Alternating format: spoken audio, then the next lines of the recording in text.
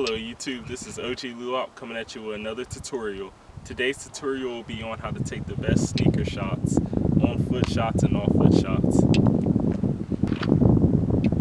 You're going to want to have a DSLR camera for the best shots that have the highest quality. I'll be using a Canon T3 with a 50mm lens, f-stop 1.8, and a Manfrotto mini tripod. I think it's 5 or 6 inches, but it works amazing.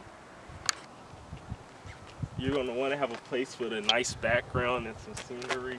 Currently everything is covered in snow, so the background's crappy, but we'll make it work. You're going to want to place a pair of shoes out in front of the camera.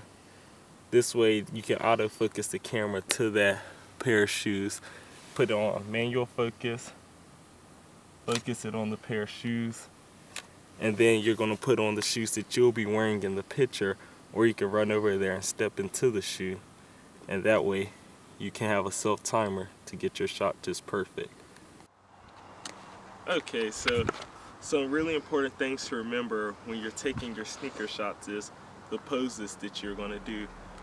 The first pose, you have the generic stand where you can only see one shoe. This pose can be a little tricky. Can you move the camera to my hips? You're going to want to place your hands on your hips and look down like this to stabilize yourself with balance. You have the straightforward pose, generic so you can see both shoes. Generic to the side pose so you can see the other side. Remember to keep your hands on your hips and your head down for stability. You have the walking into space pose where you lift up the back of one sole and to pretend as you're walking. And those are just some of the most basic poses. Oh yeah, you have the stepping in the air pose. This one, it helps if you act like you're flying like a bird and stick your hands out.